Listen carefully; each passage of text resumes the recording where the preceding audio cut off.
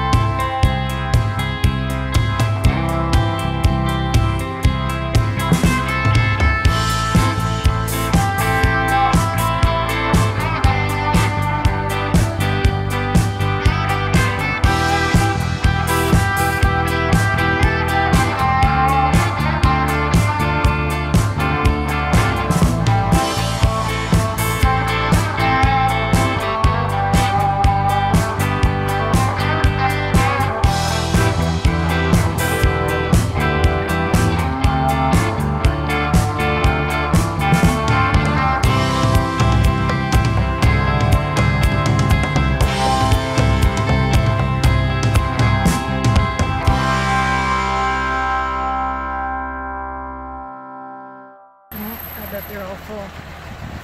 Shoot. Alright, well, we got to the campsite. They are all full there. There are pullouts along the road that you can pull out and camp on. So Scotty and I are going to go down here a couple miles, check it all out, and see if...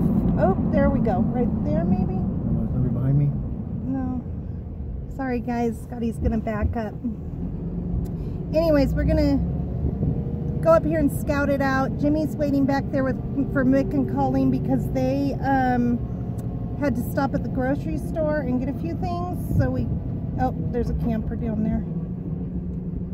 There's a camper. I don't know how they got down there. There's a road right there. They got way down there. But I don't know if I want to go down that. No.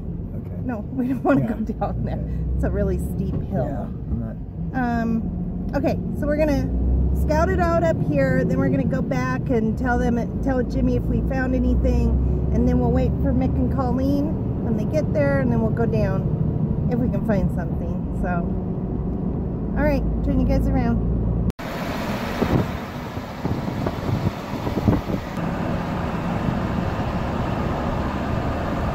Wow, that's really pretty around there.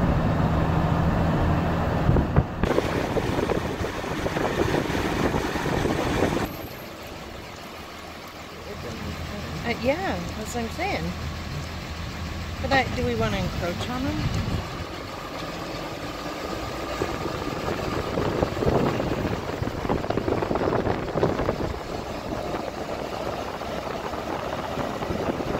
But we went a long ways. We went a really long ways.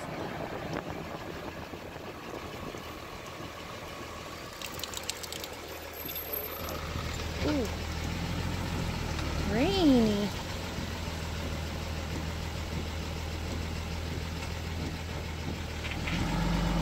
And somebody's getting a new roof. Alright, well, we didn't find anything down here scouting around, so we'll just head back.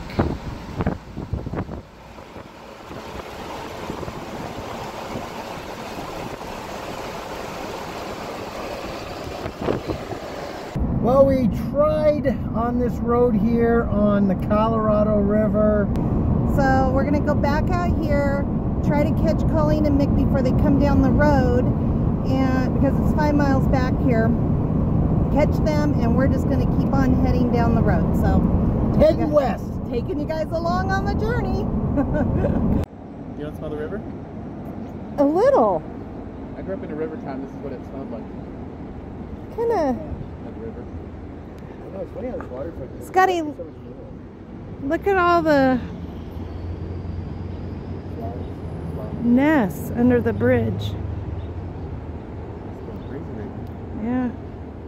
Getting the bugs. There's a one little cloud in this. Oh, yeah. All right, well, we've got a man that is down over here. The gentleman in the green came over to Scotty and asked us to call 911. He was afraid to call. And this gentleman is diabetic. He is fallen down, and Scotty's got CPR training of over 20 years. And he went over to assist him, called 911, and boy, I tell you what, I am praying for this gentleman.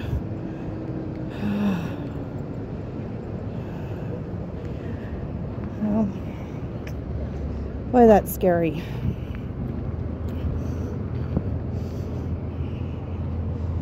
All the years of Scotty having CPRs. A nice feeling to know that he can assist someone. I've had CPR training, but I haven't had it for quite a while, so I should probably get that updated. Okay, I'm gonna go ahead and turn this off. I'm kind of shaking, so I just this is part of, sometimes when you're traveling you see things like this, unfortunately, so just keep this gentleman in your prayers or your good thoughts, please. And all that training that I hated to go to every 2 years kind of kicks in, I guess. Well, I didn't have to do anything other than I just kind of knew to keep him calm and what to watch for and stuff. So I think he's diabetic. He looks very much dehydrated.